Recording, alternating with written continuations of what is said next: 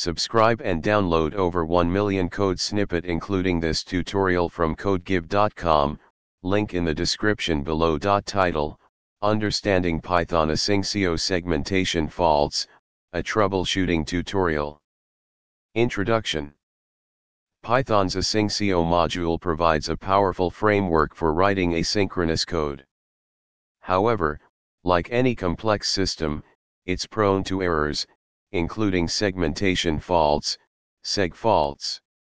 Segfaults occur when a program tries to access memory that it doesn't have permission to access, leading to crashes. In this tutorial, we'll explore common causes of asyncio segfaults and how to troubleshoot them with code examples. Understanding asyncio and event loops. Common causes of segmentation faults in asyncio.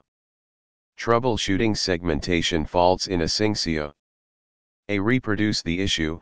Create a minimal code example that reproduces the segfault reliably.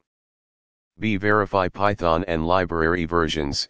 Ensure that you're using compatible versions of Python and any third-party libraries. C. Check for memory leaks. Use memory profiling tools like tracemalloc or memory_profiler to identify memory leaks. D. Review C extensions. If you're using C extensions, review their compatibility with asyncio and Python versions. E. Test with different Python versions. Test your code with different versions of Python to identify version-specific issues.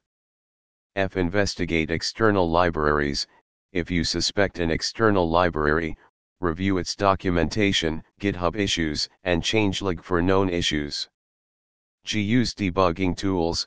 Tools like GDB, GNU Debugger, can help debug segmentation faults by examining memory and stack traces. Example code demonstrating a segmentation fault.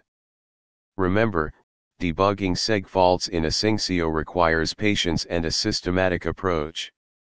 By following the steps outlined in this tutorial and using appropriate tools, you can effectively diagnose and resolve segmentation faults in your asyncio code. ChatGPT.